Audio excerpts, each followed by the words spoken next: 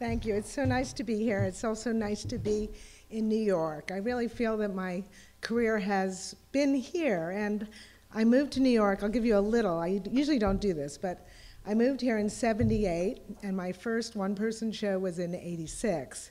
So it's been a long time. And what's exciting for me tonight is to see the recent work. In 2012, I had a Rome Prize, and so that work hasn't been in New York. So a lot of the early work, which I'll start, even though I didn't do the Roadrunner.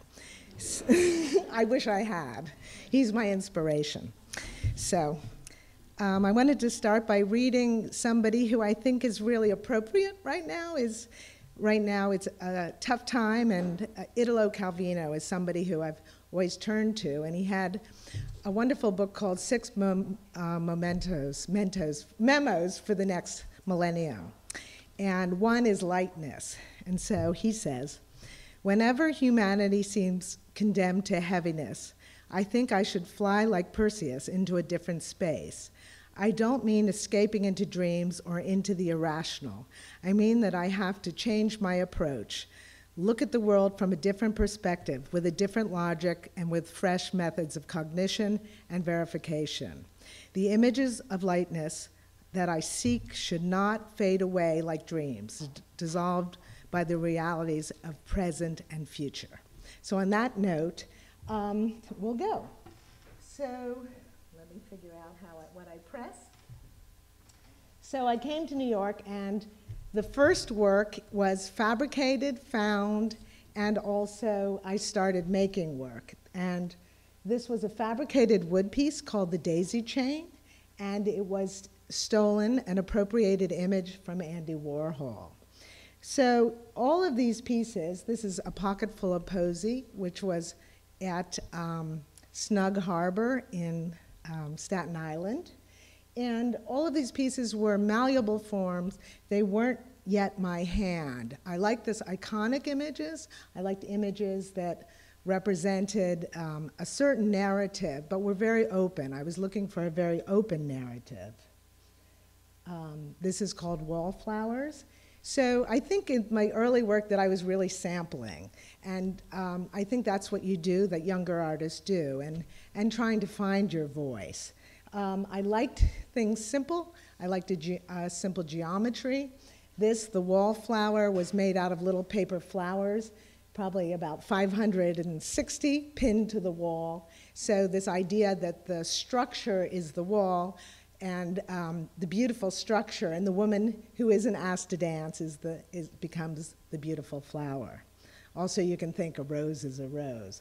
So fabricated to found, to also just using kind of everyday materials. I like this idea of a kind of low-key between art and life, which Rauschenberg talked about. So I was using party puff and candles and cardboard, just things that I could get at Woolworths. And this is a piece called Level World, Hilly Sea. And it was the first show I did in Europe. So I like things open, but I also like this idea of containment, and I was starting to bring color into the work. So you see these kind of wooden pieces that are very geometric forms. They were flowers, but there was no color. And I was really looking for a way into process and color and making. And this is a piece also that kind of references Duchamp, and it's called The Color of My Fate. So at a certain point, I was like, well, I want to start making things, but I want to kind of find my hand and using simple materials. And so I just kind of learned how to make pom-poms, and this is a piece called Carpet of Color. And I like this idea that, underneath, everything seems very beautifully made, but underneath, everything's just kind of thrown together and safety pins together. So showing the kind of structure. So it's my little carpet of color. So at a certain point, and you can see there were different kind of ideas and different ways of approaching ideas and form, and I got very interested in trying to, in the study of simplifying things. And I also was interested in how do I didn't study sculpture, I really studied painting and printmaking, and I wanted to know how do I bring those kind of issues back in, and also with the familiar, but also things that were a little bit of a different narrative, much more abstract. This is a piece called The Dwarves Without Snow White. And I thought that the emotions and color were much more interesting than Snow White. And so I started buying, I got just fabric dye. I'd never worked with textiles at all. I was really interested in just, you know, kind of making up a language of painting for myself that was this not painting, you know, bringing in a kind of hybrid language of sculpture, painting, installation, and sort of teaching myself as I went. So this piece was an important piece, and it's just dye and cardboard boxes, which were dress boxes, and also it was kind of this, you know, notion, it was minimalism, with textiles. So my Donald Judd boxes that almost became little paint boxes. So the first show that this work was shown at was in 1992, and it was called The Blot on My Bonnet. And in each one there's Sleeping Beauty, the Peggy Lee and the Dalmatians, a pink puddle. And I love this idea of kind of organizing, learning things are black and white or they're very colorful, and kind of thinking about the kind of stereotypical ideas of color. So this is Sleeping Beauty, the very beautiful feminine pink colors, kind of this whole idea of fluidity in form. Honestly, I really wanted this idea between painting and sculpture. I didn't want things up on a pedestal. I didn't like pedestals. I wanted things that were familiar, and I wanted to kind of break those things down. So what was interesting too is learning to make form that kept changing, and also work that's situational, also installation. So I was teaching myself installation. So these works went out into the world. This was in a painting show, and the kind of painting context started coming into the work. I felt that painters were very generous to me because I wasn't taking the wall space, so they allowed me into their club. So this piece, which, here, let me see if I can go back and forth here. So this piece could become this piece, and this was at the Gramercy.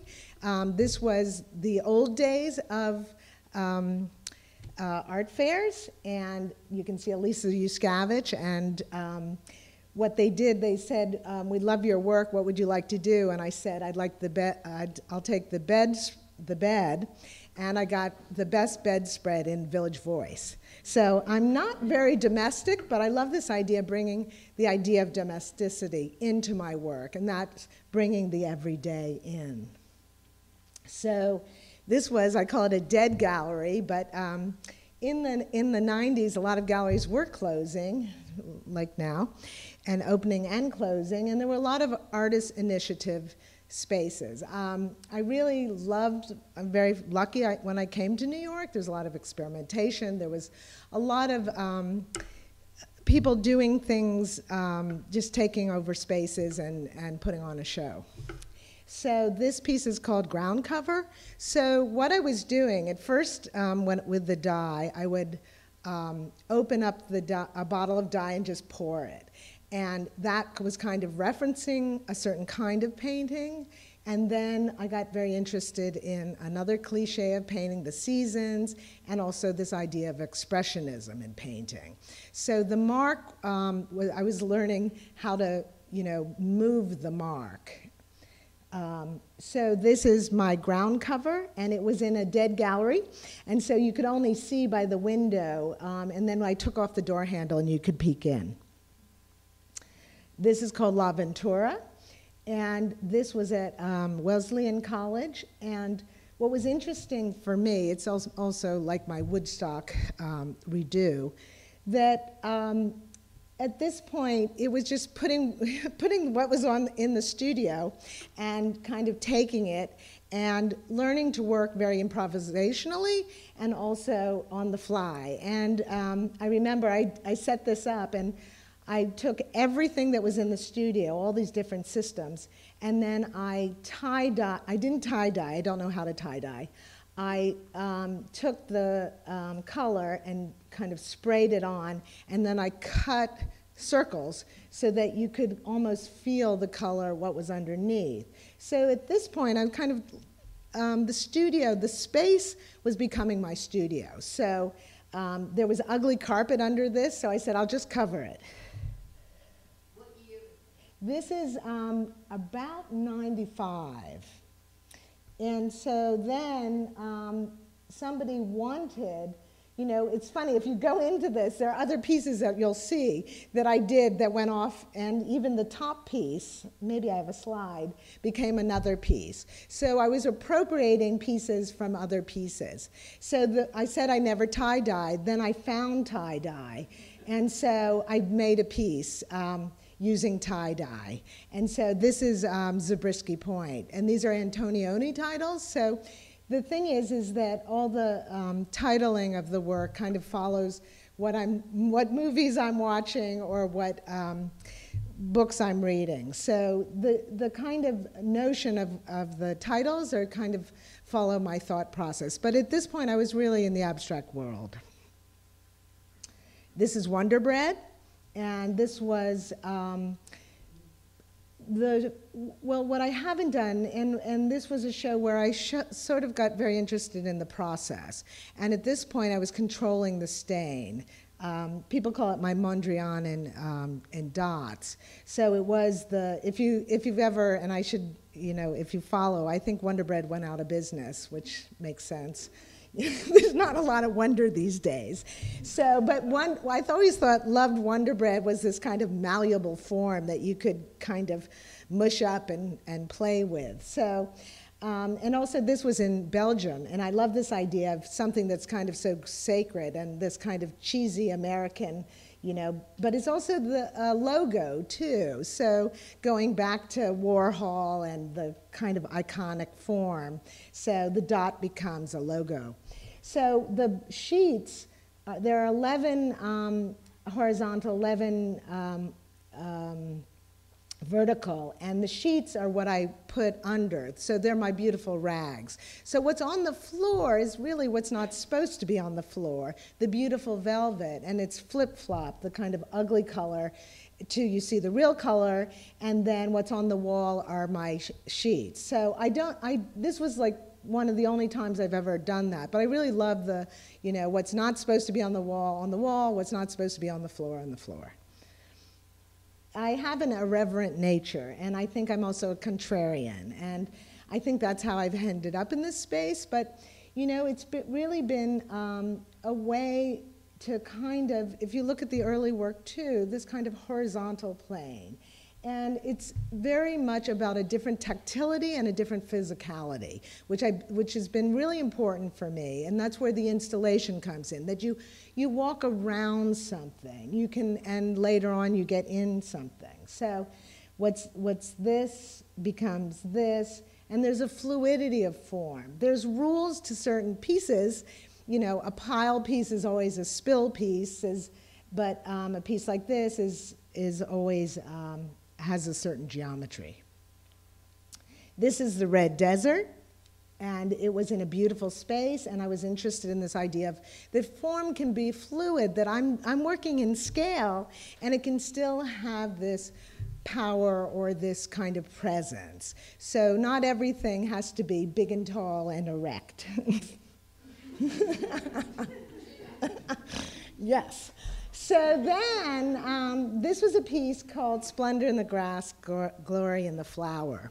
And it was at the Modern, and this is 94, and it was in a show called Women and Minimalism, Sense and Sensibility, Women and Minimalism.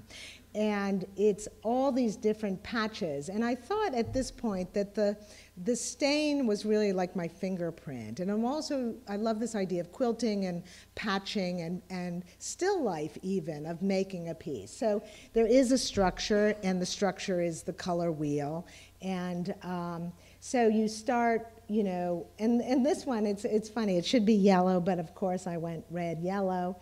And, but what was nice is this piece hadn't been shown in 15, 20 years, and it was at Worcester, and I did a little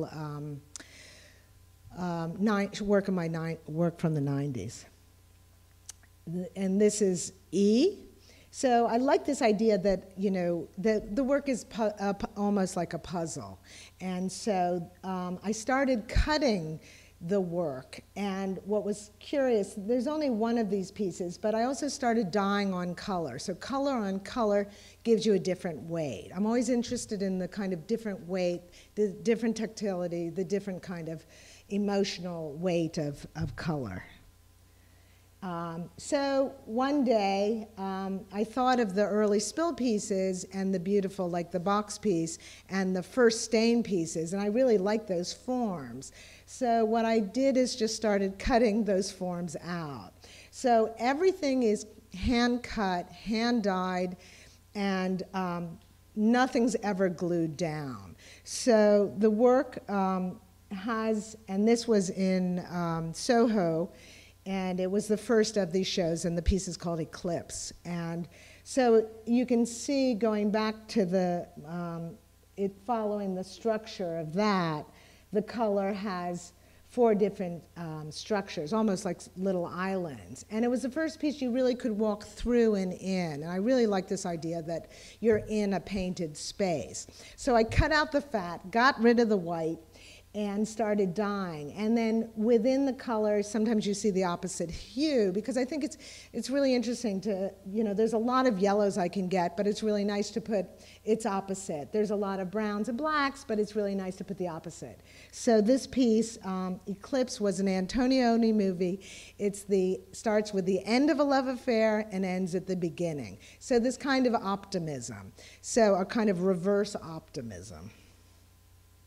So at this point, so this was a solo show, and then there was a show about painting the field, and that this was a group show, and in Sweden, I think it was in Malmo.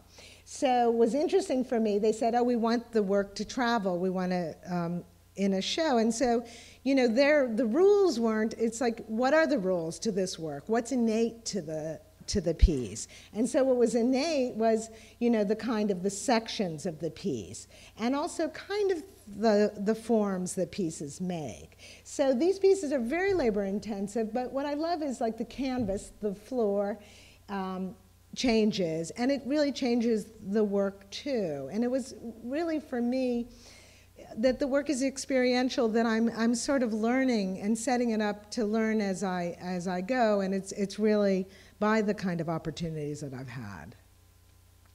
So this was also in Sweden, and I think that I have one side of my brain that loves excessive and kind of extravaganza, and I think it's obnoxious too, and then I love this kind of structure, and very simple structure, and this is sort of my sweater set or my Ellsworth Kelly on the floor. But I've always loved simple geometric abstraction, and I think in another life I probably was one, but it comes out this way.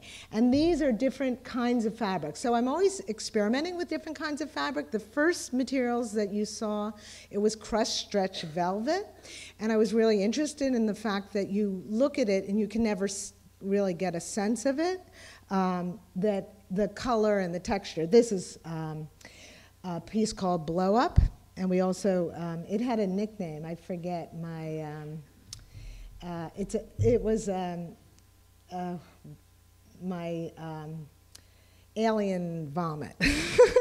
So, but it's a beautiful alien vomit. So, but this one had no rules. I could dye any color, and any structure, and then it was all. But if you can see the kind of quality of the light, I was really interested in, by using fabric that's not even made anymore. I would go to, that's what's so great about New York, I would go to and buy a lot of remnants in the fabric district. So I just was working with fabric that really, as I always say, gravity's my best friend, that really took dye very well and that kind of would lay flat.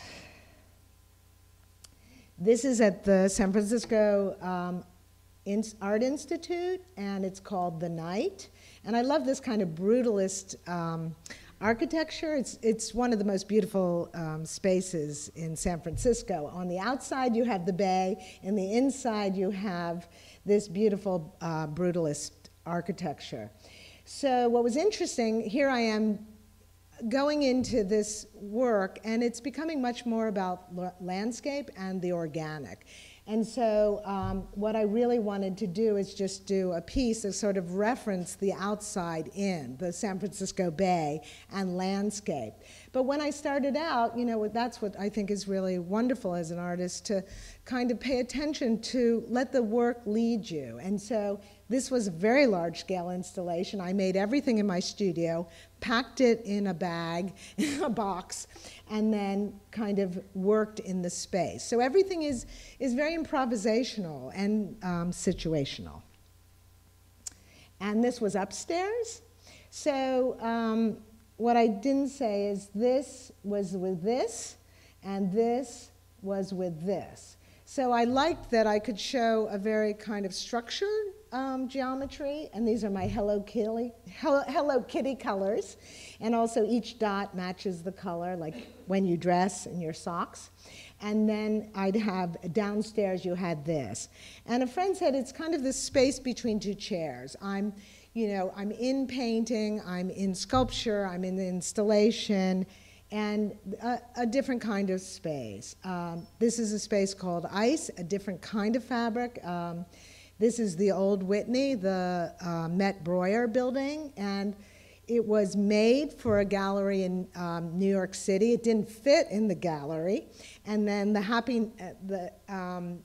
I made the piece first for that gallery show. It's called Ice because of the reflective quality of the material. It almost becomes like ice, and you think of this organic mass underneath and this kind of life and growth and all these different things. So it has a system. And the system, at a time I could get 103 colors of dye. And so I wanted to see each section, there's 103 sections, and each section dyed to primary colors and black. So there's a method to the madness, and then there isn't. And each piece is numbered and labeled, which is amazing. So it was made for a gallery space. Then the Whitney acquired it, and when they showed it, I decided the best way to organize it was to Marcel Breuer's floor. So I was, it was interesting. So that now is set, even if there isn't a grid.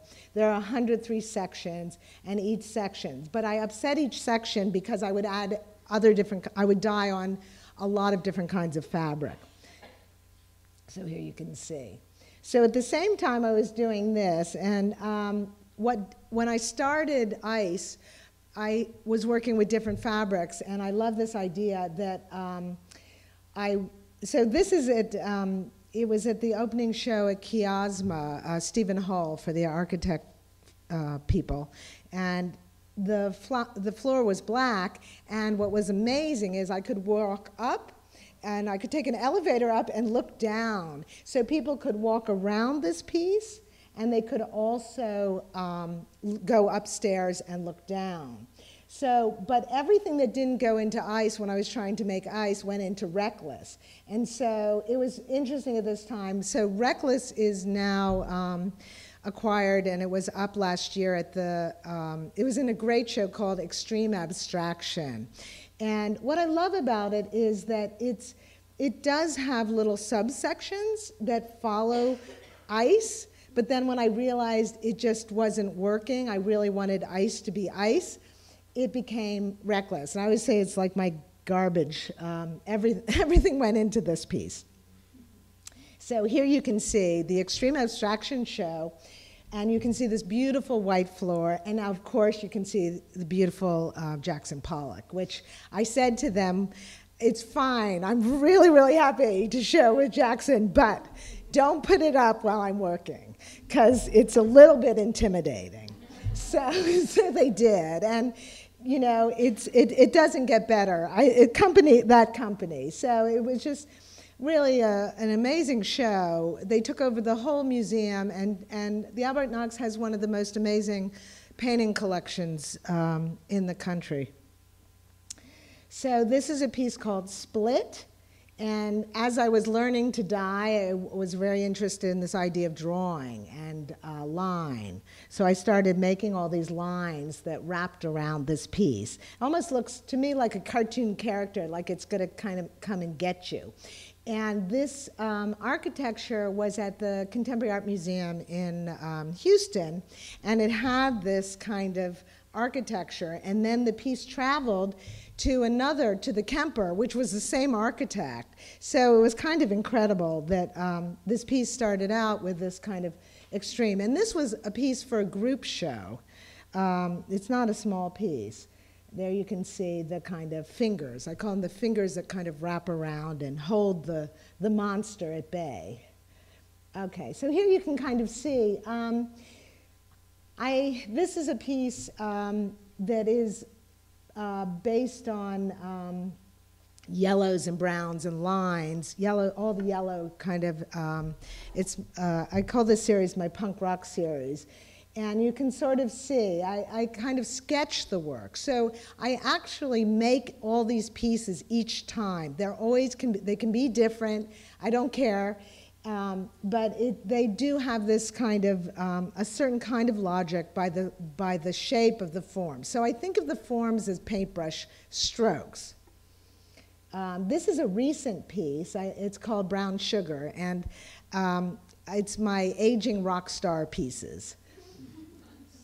And this is up right now if anybody goes to LACMA. So LACMA acquired this piece. What's really nice, 10 years ago, they've never shown it. And it's in a show called The Eruption of the Rainbow, I think. And what was really nice is they said, well, you can put it in the collection galleries. And I was like, are you sure you want this in the collection galleries? But it was amazing. And I got to touch the Noguchi. And then I'm sure if he was alive, he'd have a problem with this. But it was really wonderful. There's Helen Frankenthaler in the other room. You know, there's Moreau. There's, that's an Ellsworth Kelly. And what I love is this conversation. What's really interesting for me as an artist to really have this conversation with all the generations. And I still think I'm sampling. I'm taking from everybody and kind of reconfiguring it. This is a piece called Bones, and I love this idea of being very generous, but I like this idea. You know, it's just rolls of fabric, and I unrolled the fabric, and this is very reflective fabric. So I'm really interested in the viewer's kind of the potential of color, the potential of form, but also how the viewer walks through the work. Is almost like a pinball in the pinball machine. And so the color is very reflective and changes. It goes from light to dark. I call it my cheap magic. So this was at Bowdoin College, and the curator was, of course, wanted a big splat.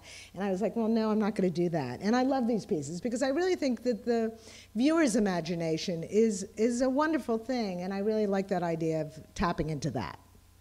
So then the Powerpuff Girls came into my life, and I like that idea of, you know, well, when you see this kind of idea of levitation and color and form, and when I started, nobody knew who the Powerpuff Girls were, and I love this idea of the color and stereotype. I had my wallflower. Now let's update the wallflower by Bubbles, Blossom, and Buttercup. So this was in New York in 2001 or 2003, and each one is a spiral, and Mojo Jojo is at the Perez, but the original were the blonde, the redhead, and the brunette. And each one is numbered and labeled and dyed, and it's a spiral of color. That's Blossom, and Blossom, I'm happy to say, was acquired by MoMA, and it was a really interesting show called Comic Abstraction. And this is Buttercup, and what Buttercup, and I also think, so Buttercup is, there's 103 colors, and then around those colors you can see are the primary colors. But Buttercup I dyed on a kind of fluorescent fabric, so it's a really kind of unusual, almost like a butterfly wing, reflective color. And that's not me, that's my friend Cornelia Parker, wonderful artist, and she had a gallery in her home in London. And so this was there. So the original, I started with the original 3, then I kind of made smaller, bigger, and then different characters in the Townsville world. So this is a piece called Today, I Love Everybody, and it was at a place called Triple Candy in Harlem. And I really, this idea of drawing and form is something very interesting, but I like this idea of going back to the dingbats and the Warhol clovers, but almost exclamation point and marks. And so I just started, and I thought, you know, green, I need a lot of green, I need a lot of luck, I need a lot of color. And I call them almost my funky flowers. So I just made a lot of shapes and took them out of a box and made these kind of free-form funky flowers. So the flowers started coming back into the work. So you saw found early, the wallflower, but at a certain point, and this is what does love have to do with it at Mass College of Art? They have a Polaroid camera, and I said, they wanted me to do an installation. I said, if you let me use the Polaroid camera, I'll do an installation. So I just started madly drawing these flowers. What I like about flowers, they're ubiquitous. Everybody draws flowers, everybody doodles. It has this kind of notion of drawing, but not this hierarchical thing again. It's, you know, and flowers are on the floor. So I started the color on the walls, the Polaroids, the flowers on the floor. This piece was also called Cartoon Garden. Here you can see the Polaroids. And the Polaroids were interesting. They were 1-to-1. And I was drawing with the dye, and I liked the kind of stain. And I just we put them on a board, shot them, pull out they're 24 by 24 inches, and shot them. And also, you know, it's love, it's peace, it's, you know, this is Cartoon Garden, and this was in New York. So just, I do black and white, and I think, you know, what I love is it's how many different flowers could I draw, and it's graffiti, you know, it's this very ubiquitous form in art that's, I think, a really beautiful and form. On fabric. This is on velvet, but very flat, so it has no nap, so you don't see any of the, you see the stain. What I like too is, here you can see that, if it's turned one way, so this kind of in and out of focus which is really hard to control. So with this fabric, if you can see, like the pink is strong, this is called Good and Plenty. So the pink is strong because the fabric's turned one way, the pink is light, and so what I like is it's how you look too. You know, it's always, has a lot to do with the light and where you're standing. And so the piece almost is kind of very reflective and it follows you.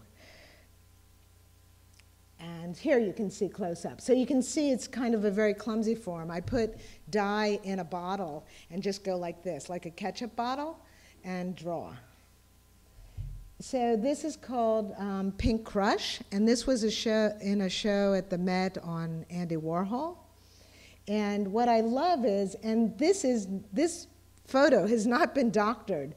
what I like is, the color of the Powerpuff Girls. They were flying, they levitated, and also that the color really can levitate, and it almost really fills the room with color.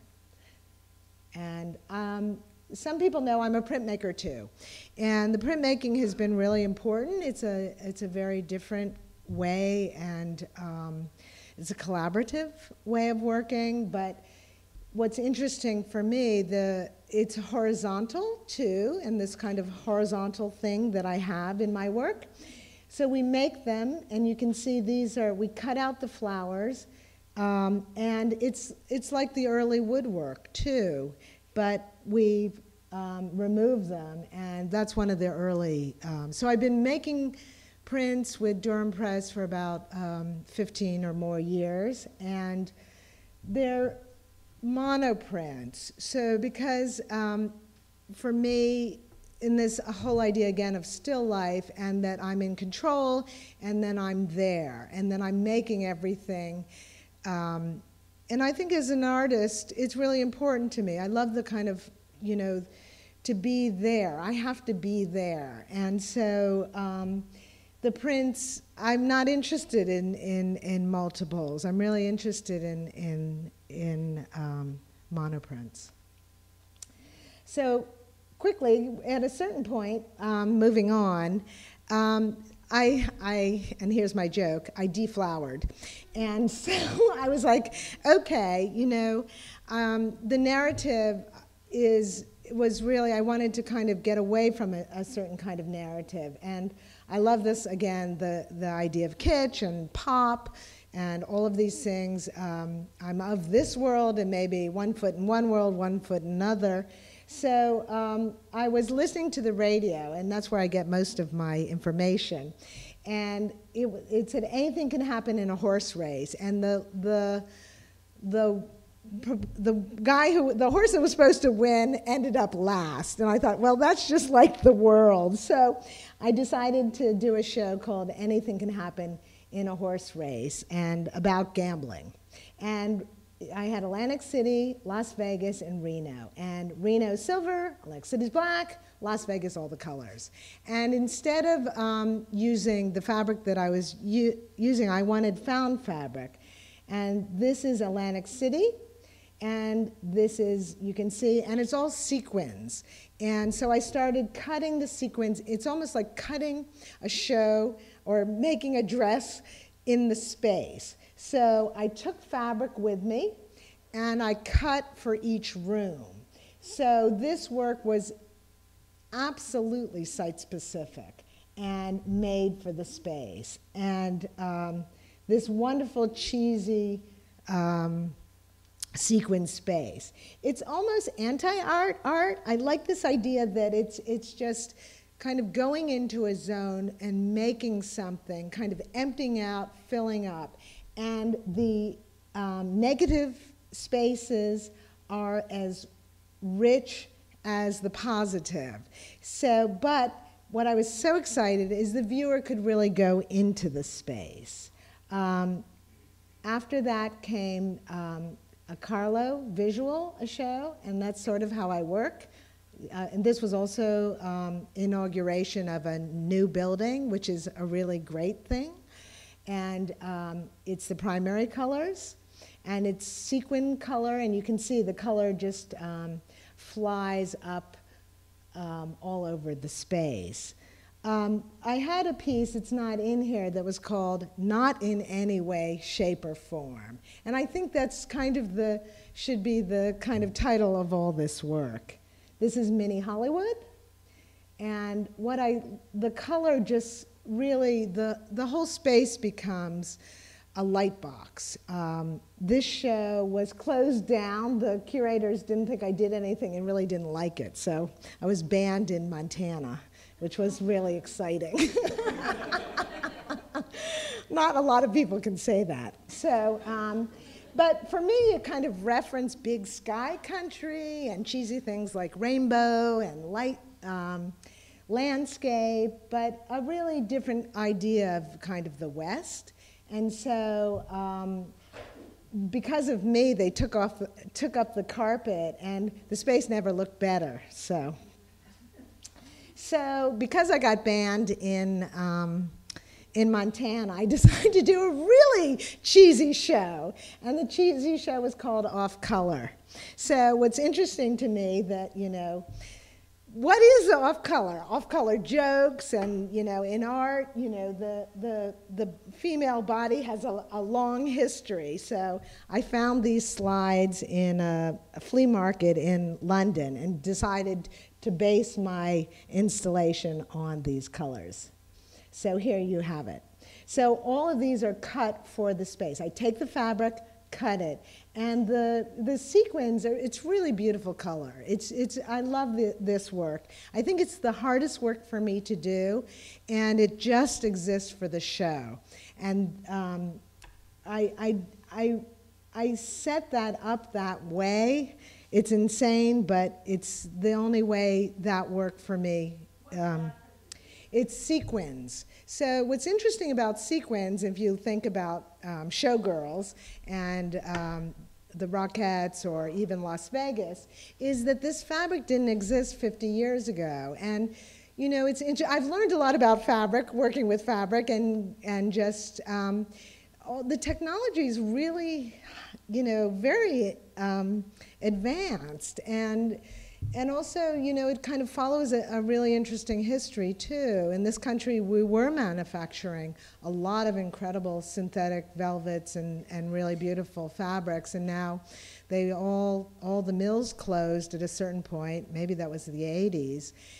So a lot of things that I work with, I never can get again. You know what? If you look there, it's hard to. It's really hard to photograph, but it's sequin. It's all sequins. When you cut it, it makes a total mess too. No, they're sewn. So early sequins were hand sewn. These are all manufactured. Go up. It's a real treat to go to the textile area. You'll see incredible things, and it's one of my favorite things to do. And this fabric. They're always, it's because of fashion, and I love fashion, the way fashion, and there's always new materials, there's always, new technologies, and it's something that's really fascinating. People think it's so old-fashioned, and, you think of sewing, but it's a really incredibly complex and advanced world. So I do love simple craft, and I think that I'm a really kind of bad crafts person, but I also love the different layers of it too. So we're moving forward because what happened is at a certain point, this whole idea of breaking your rules and saying you're never going to make, if you see, I've never made objects. I really was more in the world of in-between hybrid world. So this is a series I did just quickly of Feelies, and it's based on Paul Feely, the band The Feelies, and Rose Cabot, who's an incredible ceramicist. So, history is very important to me, all of these different things. And so what I did to kind of follow my rules of logic, they're not cooked. So I took plasticine and Sculpey, and what I love is they're just like little paintings, but they sit on tables. So they were as object-oriented as I could get. And I make them on, I use a kind of a spaghetti maker, and then I'll also use,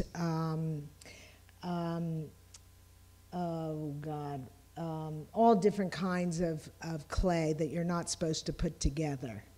So, and this was a show in New York also. So the Feelies, and after the Feelies came something even more extreme called the Color Revolts. And this was in a little show in Chelsea, a little gallery that was run by an ex-intern of mine. And she wanted to do a show of Feelies, and I had these in the studio. And she said, I said, I don't want to do the Phillies, but I have this new work. And she was like, holy shit, how can you show this? So it's plasticine with glitter dumped on it. So again, this whole idea of fragility and vulnerability and things that are not set in stone. I don't like, there's something wrong with me. So here you can see. And these were all done in the studio, and tactically we got them to the gallery. That's a long story. So in 2012, I was amazing lucky to get the Rome Prize. And a year in Rome really, it kind of rebooted my life. And what I spent the year really looking at art and just, thinking. I had a beautiful studio, I made work. But what was incredible is this whole idea of history and kind of leaving contemporary culture and letting it kind of guide you. This is Fra Angelico from the, I think it's San Marco, which is a beautiful monastery. And each cell, you walk, become angels, then each cell has a painting. And I love the idea, again, of art that can slow you down, that is about contemplation, and that was made with an idea of the spiritual. So, an unspiritual person looking for spirituality. So what came out of the work there was a series called My Color Stations. I had two titles, Color Sessions, because I love this idea of music and sessions. As sessions, music is always changing, and I love this idea of change and form and malleability of form. But these are also monochromatic painting. It's very beautiful fabric, just tacked up, and there are also hanging beads. So it's a series of 12. I think that's how many stations. I love the idea of going to a church and finding the Stations of the Cross, and kind of this, that a church is an installation. And so setting up an installation. So this was at the Lumber Room in Portland, Oregon. And here you can see the beads. This was at Frith Street Gallery. So this was the first showing of them, and this was the second showing of them. And the first showing of them, I didn't have the beads. I came back, I've been working with ceramics, and started making beads. So the beads are sort of that space that I really missed. If I'm going to be on the wall, there's got to be something that separates me. And so I started the beads. Here you can see a bead hanging. And so this was the last show I had in New York, and it's called The Hand Weavers.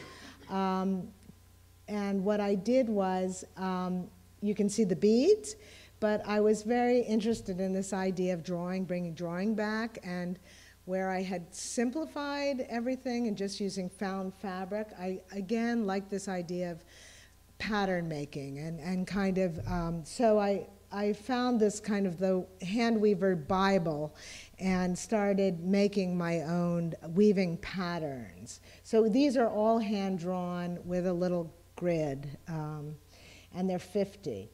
So it was interesting because I think the work that I did in Rome had a lot to do with Rome and the color and the kind of spatially. I'm not sure these did, but what was happening is, and we're going to kind of go back in time and we're almost at the end, is that years ago I had been asked to this was a show of tablecloths, and what I did is Xerox my stains, and it's almost there, you can see kind of, because I think people never saw it's almost my calligraphy, it's, my hieroglyphics. But I was asked to make a rug in Oaxaca, Mexico, and it was pre-computer. So what I did is I did a drawing of my stains, they wove it.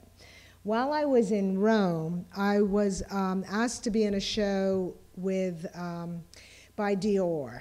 And Dior did a show honoring women. It was 17 women artists, traveled all over the world. They said you could do whatever you wanted. And so I said I wanted to go back to 1997 and to where it was AD Gallery. If people have been in New York, knew AD Gallery. It was a wonderful gallery that worked between art and design with artists. So the first rug was AD, and there was a wonderful show, a lot of artists. Nikki Eisenman was in it, and you entered the gallery. Everybody got to do a rug. You got to keep your rug.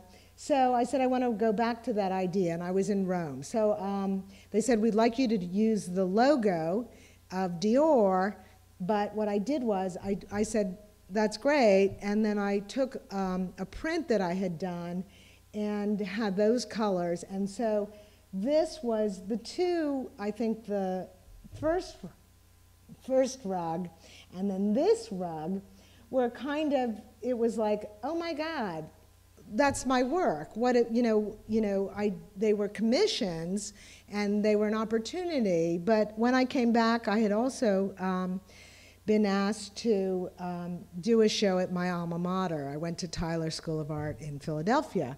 So these I think were kind of preliminary pieces, one 97, one 2000 something, after Rome, 2013. And then I was giving a lecture in Philadelphia, and they said, we really want you to do a show. And I had remembered this Jean Davis. I'm from Philadelphia. And so forgive me for going in a kind of circle, but so this is Jean Davis. I think it's 1972. It's called Franklin Footpath. And he was asked to do a painting, and at the time it was the world's largest painting. And I grew up in Philadelphia. I was very, loved this idea. I love the Washington School painters. Sam Gillian had also had a big installation painting on the outside of the museum. And I just thought, I'm doing something in Philadelphia. The show is going to be for the love of Jean Davis. So I had, that's my assistant, that's my first dog, and that's me in probably 1978. I think the photo was New York. And that's Jean Davis. So we wove 4 carpets and in Oaxaca, the same place we found from the Dior was the same weavers, and it's Oaxaca. They hand dye the colors, they hand weave the rugs. They're hand dyed, hand woven, and what was interesting too, we wove Jean into the carpet. So he's there. We had also the wallpaper. And we had a little room, and with the historic, we even had a piece of the original gravel from this time, and even the people who had painted the original piece came. And it was really beautiful for me because on one hand, I'd been really influenced. This is kind of this hybrid of painting. This is, it was really experimental. It was, bringing painting off the frame. It was installation. And so it was just a really, important for me. So yes, it was sort of, yes, there's Rome there, no, there's Rome there, it doesn't even matter. So then I did evergreen blue shoes and hippie wallpaper, and evergreen blue shoes was for Vermont. That's a terrible slide. I did 4 big rugs with footprints on them and hippie naked people dancing. And so as you can see, I've shown you pieces that travel from one place to another and how they change. And so, and if the context of the work, how it's changed over the years, how people have put me in different contexts, which I love. So I could be in a show about minimalism, I could be in a show about pop. For me, that the work has been in all these different worlds and has been open to all of that is really important. So this was at the Everson Museum, and they have one of the best collections of pottery in the country. So and also a woman ceramicist, I forget her name, but she's from the turn of the century, and a really incredible glaze. Her glazes were really important. So I got to use Ming vases and almost make it, you know, on one hand you have this kind of hippy-dippy thing going on, and here I think it was more like a Shaker, Quaker meeting house. Yes, thank you. She's amazing. And they let me even touch her work. I could place place all the work. Robichaud? What is it again? Robineau. She's a really amazing. It was from the turn of the century and very contemporary glazing. So while I was in Europe, I was asked to propose a project, and this one was called Red Shoes, Purple, not Purple Haze. Oh my God, here it'll come to me. But these are all carpets, and what was incredible is, so now it's again kind of like the early Zabriskie Point, those pieces in the brutalist architecture. It was this very funky, weird architecture, and the whole installation's on the floor. And what I forgot to say about the work is people can walk on it. And so, you know, I was slowly getting people in the work, in the negative spaces. You know, there were the positive, negative, but now people can be in the work. And the red shoes are from the red shoes of the Virgins of Ravenna, the mosaics. And the purple purple's an imperial color. And if you look at purple marble, just amphora, what's purple marble called? My mind is whatever. But so what I loved is it's a kind of, they wove, and the way they get these color blends, they get, it's called in printmaking a split fountain. They weave, they twist two colors of wool together and weave those. So we got incredible blends. And so this is the first room you come in. This is the second room. Then you can see the scale of it, and I love this little girl. She was fantastic. And you can see the details in the weaving. It's so beautiful. And terrible slides, sorry, and that's downstairs. So here you can see, then this piece went to a biennial. And so the pieces can go to different shows. This piece will be in Katona, New York, in a show at the Katona Art Museum.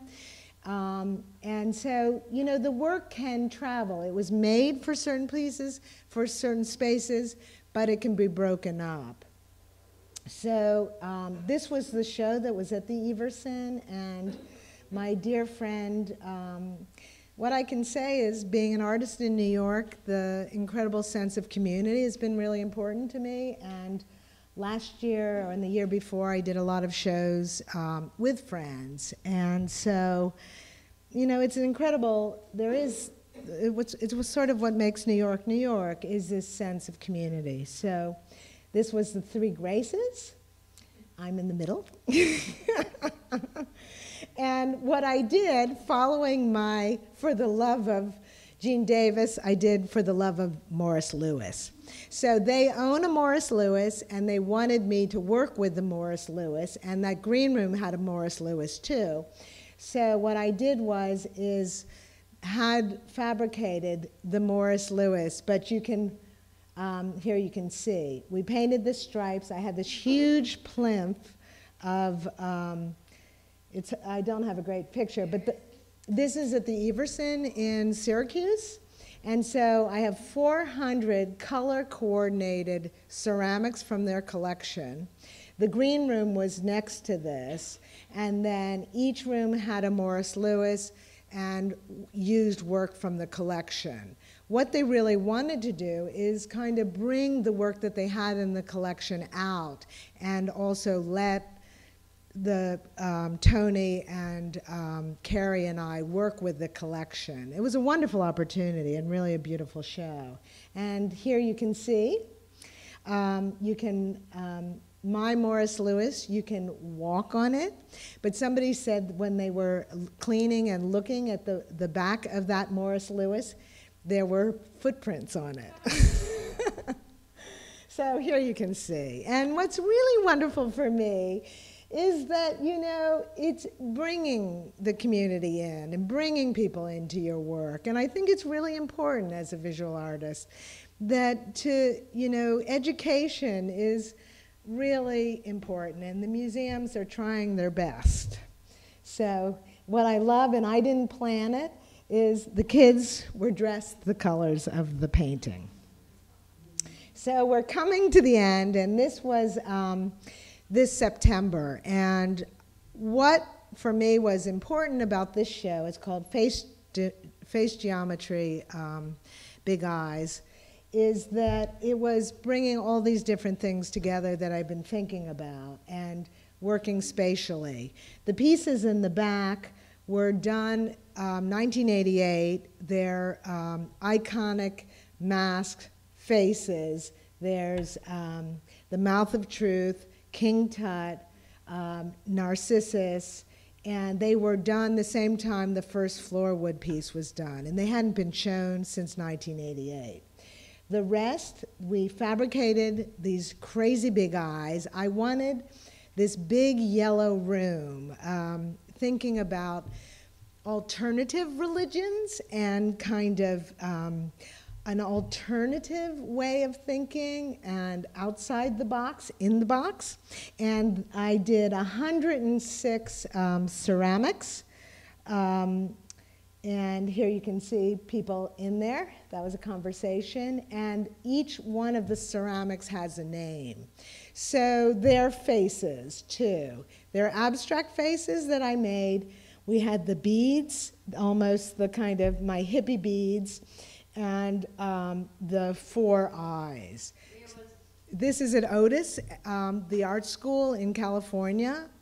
And it was September to December.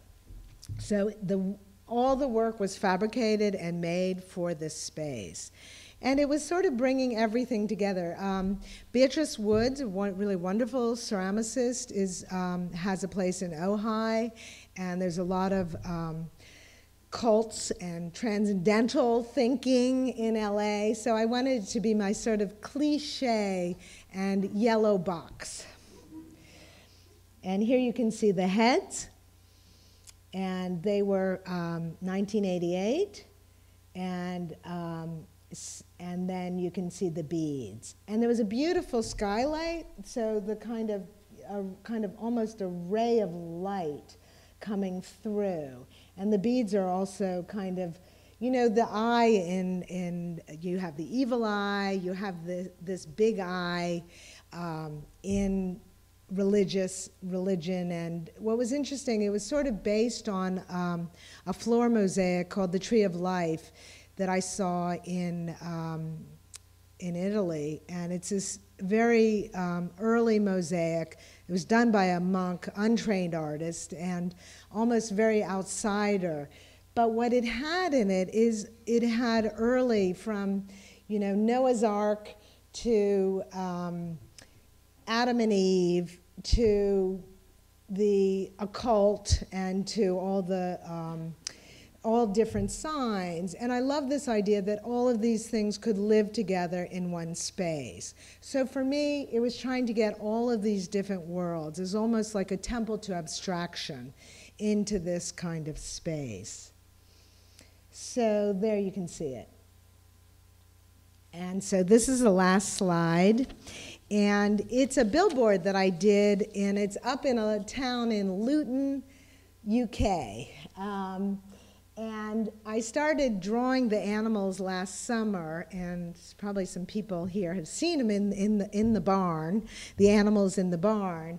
And they sort of were to make myself feel better. I like this idea again of how to draw, and I was looking at these online sites, how to draw this, how to draw that. And I was interested in, I started script again, and how to write, and cursive. So in this, I was asked, somebody saw the alphabet and they said they wanted the animals. And I think the animals are really appropriate for now. And I'll just say the symbol of the giraffe, which appears in a lot of the work, represents the messenger, one who attempts to sturdy his or her feet in life's rocky terrain. Thank you.